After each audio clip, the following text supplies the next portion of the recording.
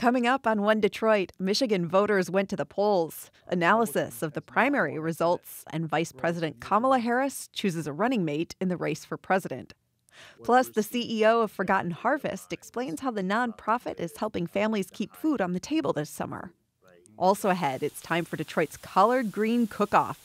We'll talk with last year's champion about his winning recipe. And we'll share some of the unique events taking place in Metro Detroit this weekend and beyond. It's all coming up next on One Detroit. From Delta Faucets to Behr Paint, Masco Corporation is proud to deliver products that enhance the way consumers all over the world experience and enjoy their living spaces. Masco, serving Michigan communities since 1929. Support also provided by the Cynthia and Edsel Ford Fund for Journalism at Detroit PBS. DTE Foundation is a proud sponsor of Detroit PBS. Among the state's largest foundations committed to Michigan-focused giving, we support organizations that are doing exceptional work in our state. Learn more at dtefoundation.com. Nissan Foundation and viewers like you.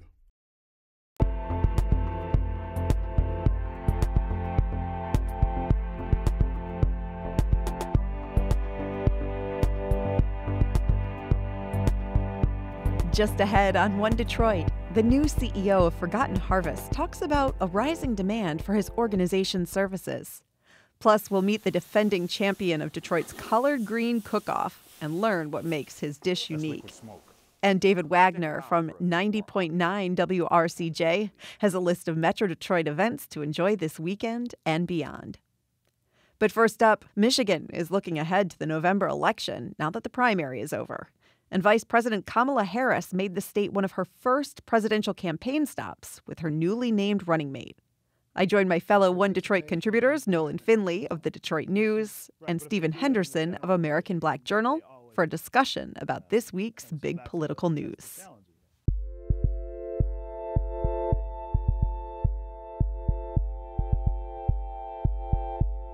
Okay, you two. So we are now post-primary.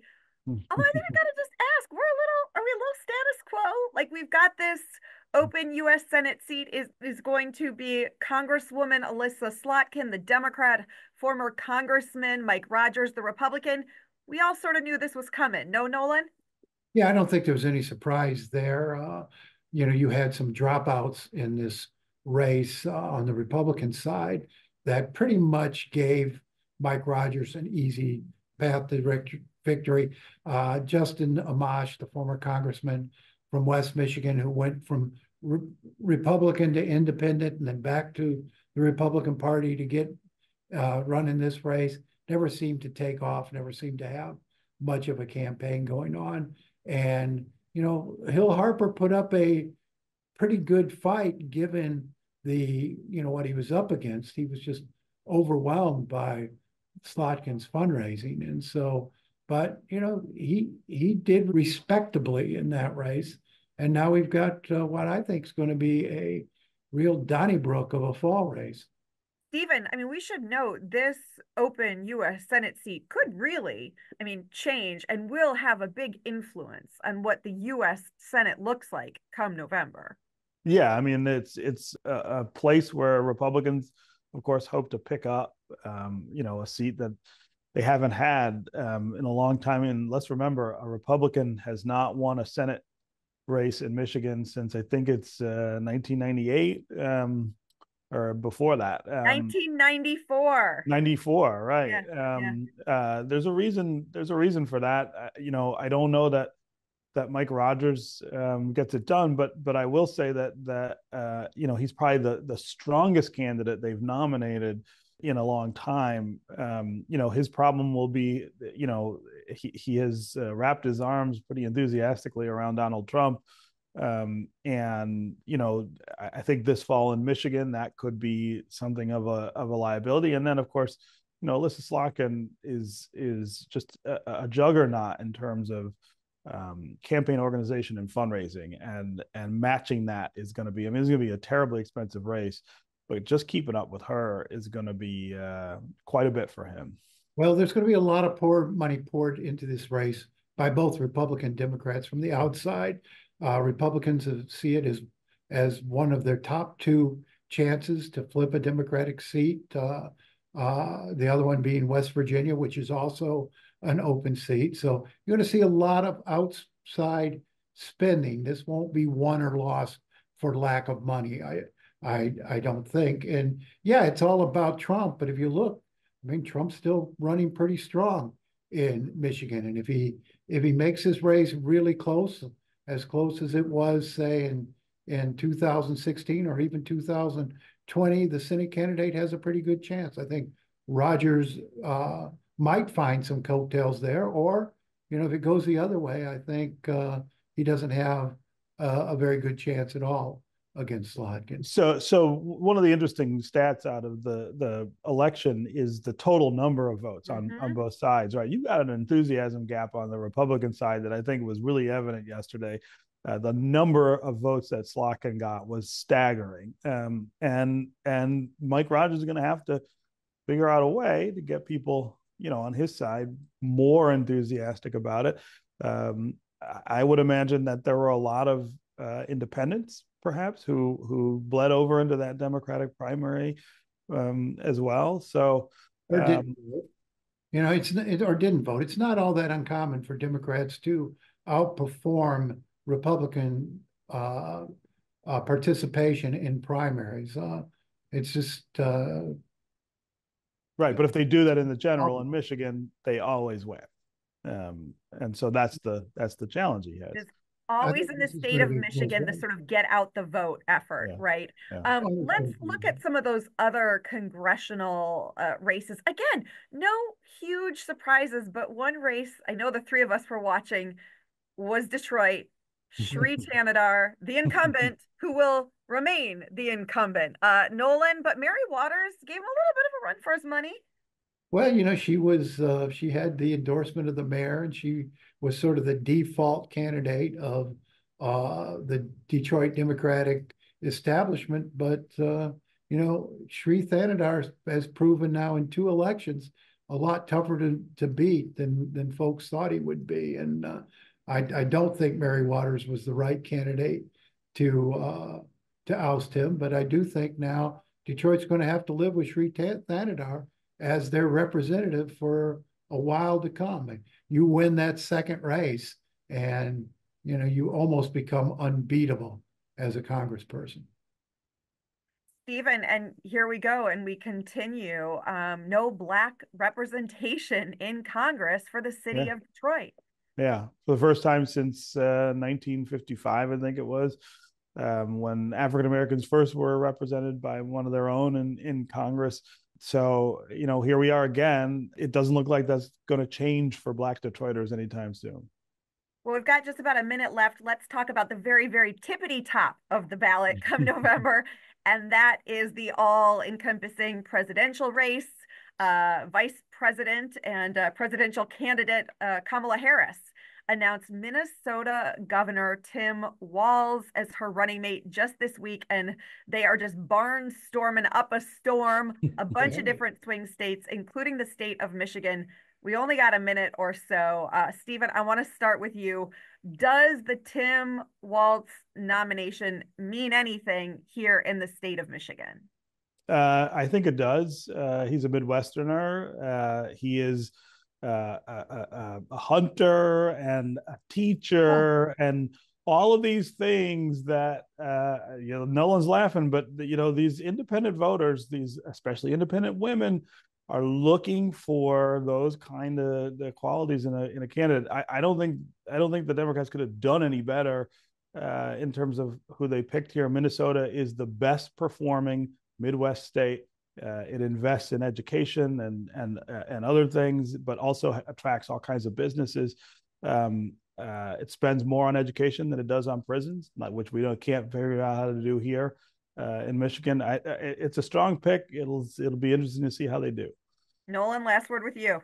Yeah, I don't think anybody heard of. Most people hadn't heard of Tim Walz before the pick.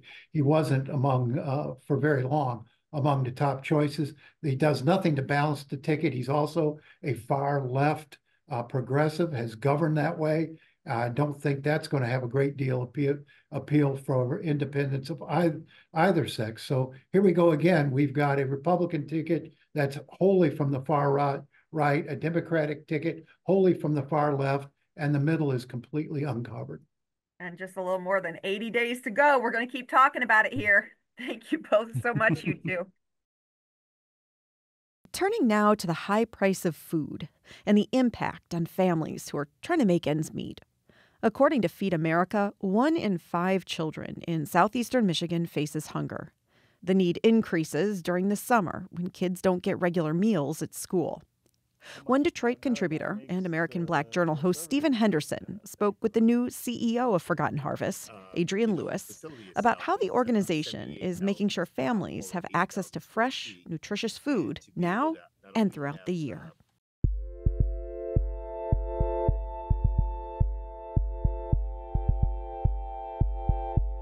Let's talk about the things that you're confronting as you take over there at Forgotten Harvest. We want to talk more specifically about summer and how different that is, but give us an overall picture of the organization and the challenges. Absolutely. Well, Forgotten Harvest, over the almost 35 years of its existence, has always been about closing that gap on food insecurity and hunger throughout Metro Detroit. That has not changed.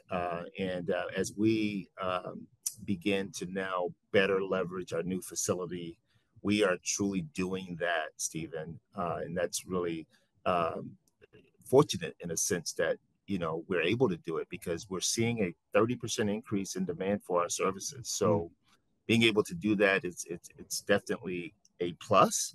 But obviously, we want to make sure that we're being very specific and concise on where we're, addressing that need. Yeah, let's talk about that new facility. That's been a long time coming. What's the advantage to the organization of having that facility, and how much better that makes the services that you provide? Absolutely. The facility itself is about 78,000, I'll call it 80,000 square feet. And to be able to not only have the extra capacity to hold food goods, but we're now able to really be creative in how we distribute it, especially from an equitable perspective, and making sure that we're getting things sorted so that we can reach all of our 260 distribution sites in a timely manner. All right, so let's talk about summer and what summer means for hunger in this community, and therefore what it means for Forgotten Harvest. Things look a little different than they do other parts of the year. Yeah. If we look at the vulnerable populations of our children, as well as our seniors, right? If we look at just those two, and there's probably a few others I could easily name, but summer feeding has definitely been a focus. We have over 10 sites that we're doing summer feeding at, but being able to definitely keep the youth nourished as well as involved during the summer months. But also for our seniors, we're partnering with, Amazon, DoorDash to be able to do deliveries throughout the summer. Many of our seniors aren't able to get out, as you would imagine. So we're identifying those individuals that we can help and assist. And it's all about choice, right? I mean, many of our distributions are a matter of, you'll see those already predetermined amounts that we're giving to our neighbors in need. But we are now working on our client choice market, in which we will have the ability to have our neighbors to come in and shop just like a grocery store, in which, it's not a new concept, but it is new and exciting for us to be able to roll out into the community. I also wonder what you're seeing in terms of the need in our community, and whether it is more acute right now because of some of the things that we're dealing with in the general economy, or in fact whether maybe they're not as acute. I mean, we keep hearing stats about the falling numbers of children in poverty because of things like the federal tax credit and some other measures. But I wonder what that looks like from you as a provider. Yeah, it definitely, what we're seeing, it definitely aligns with the high inflation of food, right? It definitely Yeah, aligns with that. It yeah, definitely shifted as the tax credits were exhausted, so to yeah, speak. right. So that definitely aligned. But you know what was really interesting post-pandemic, as I would say, is that many of our family of our neighbors in need or neighbors in general were just made more aware of that dignity and respect that we're providing as a service, that they're not ashamed to share, that they're not a, you know, they're not a, that they're sharing more about the awareness with other neighbors. So I believe that also has an uptick in the use of our services that, you know, may or may not have been there in the past. Yeah, yeah. The second annual Collard Green Cook-Off Championship takes place next week in Detroit.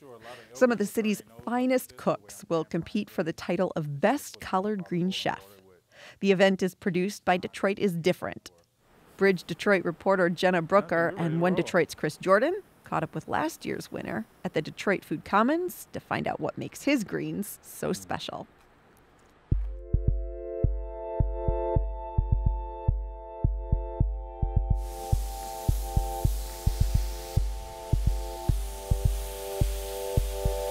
Collard greens are a staple of the Black community. Recipes are passed down through generations to family and friends. For Chef Buddha Calhoun, the recipe he refined earned him the title of champion at last year's Collard Green Cook-Off in Detroit. This year, he'll be back to defend that title. My name is Chef Buddha. I'm the owner and director of Buddha Foods. I'm also known as the vegan gumbo guy across the world because I started off doing vegan gumbo.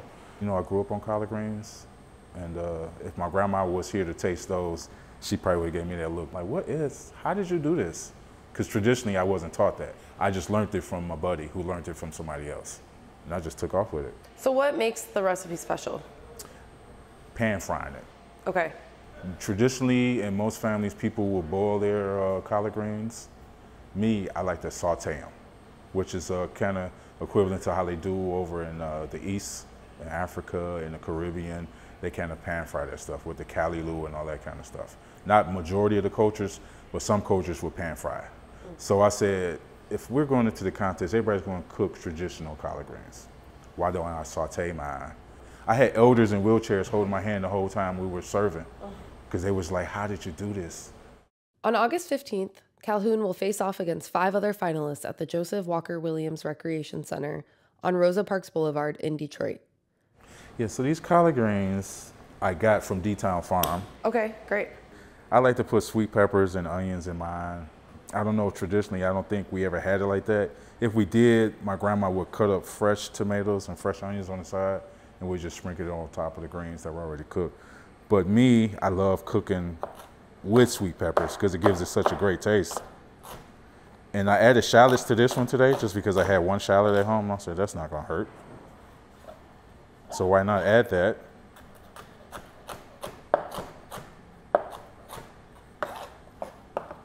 Today we're gonna use avocado oil.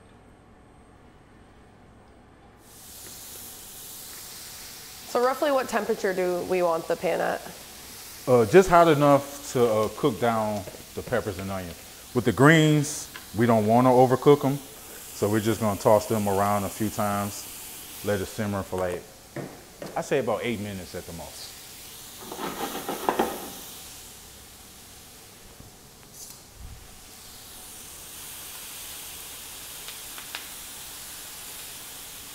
I'm pretty sure a lot of elders will turn their nose up at this, the way I'm pan frying greens, instead of putting them in a pot of boiling water with chicken stock or turkey stock or some type of dead animal product in there to season it. I will tell you what I'm seasoning it with today though, chili powder and cumin. Okay. So that is kind of slash like a island flavor that most of the islanders might use.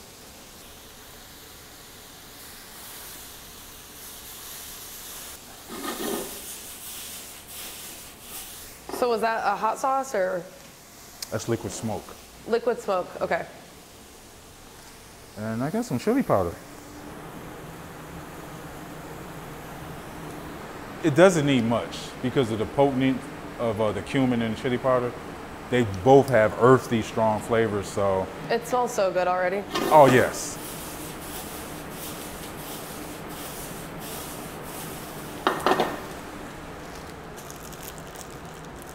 I have a secret ingredient. I'm not going to tell you guys what it is. What if we guess? It's definitely vegetable.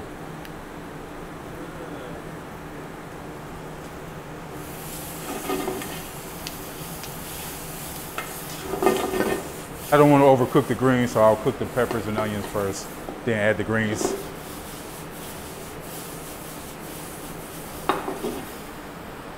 And I think we're ready to roll.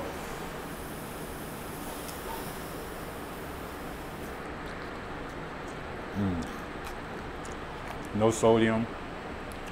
I usually do add like a Creole seasoning to it, which will probably bring it out a little bit more, but it's definitely good.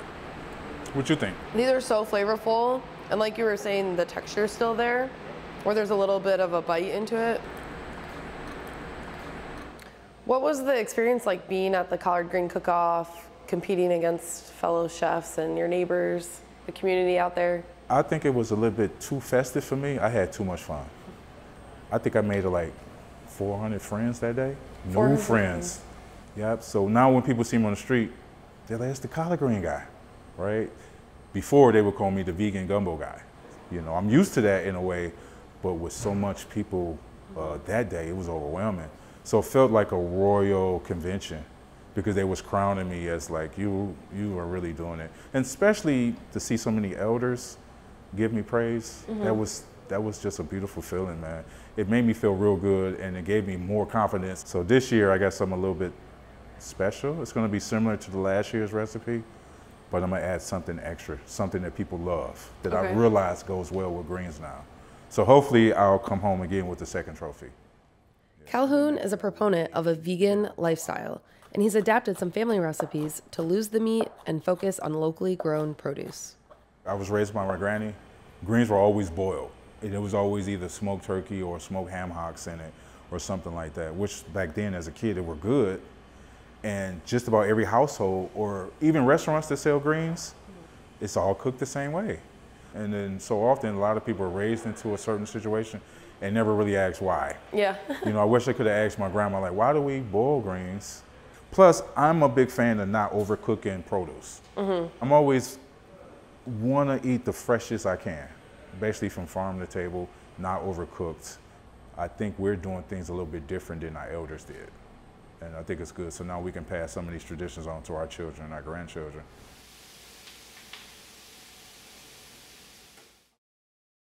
The Collard Green Cook-Off Championship takes place Thursday, August 15th from 4 to 7 p.m. Admission is free. Now let's take a look at some of the other events taking place in Metro Detroit. From barbecue and music in downtown Detroit to a massive yard sale stretching across the state, there's something for families and individuals to enjoy. Here's Dave Wagner of 90.9 WRCJ with today's One Detroit Weekend. Hi, I'm Dave Wagner with WRCJ 90.9, here to tell you about some events to go and check out this weekend and beyond in Metro Detroit. Friday through Sunday is the Ribs R&B Music Festival weekend in Hart Plaza, where, you guessed it, there will be barbecue and R&B on the riverfront.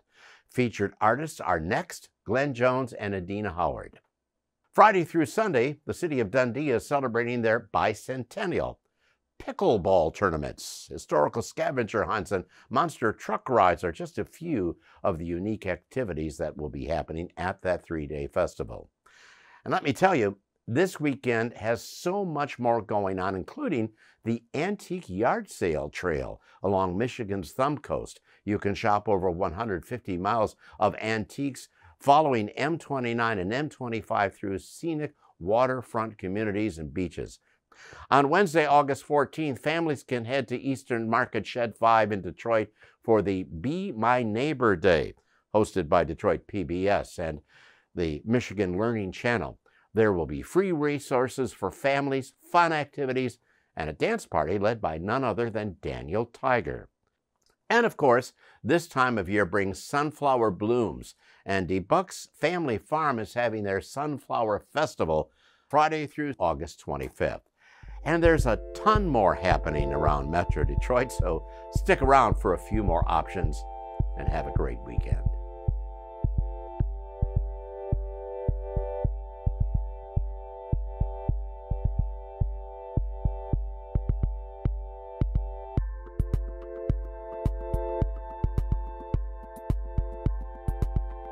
That'll do it for this week's One Detroit. Thank you for watching.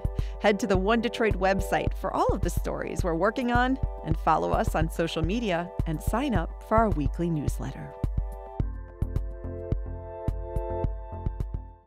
From Delta Faucets to Behr Paint, Masco Corporation is proud to deliver products that enhance the way consumers all over the world experience and enjoy their living spaces. Masco, serving Michigan communities since 1929. Support also provided by the Cynthia and Edsel Ford Fund for Journalism at Detroit PBS. DTE Foundation is a proud sponsor of Detroit PBS. Among the state's largest foundations committed to Michigan-focused giving, we support organizations that are doing exceptional work in our state. Learn more at dtefoundation.com. Nissan Foundation and viewers like you.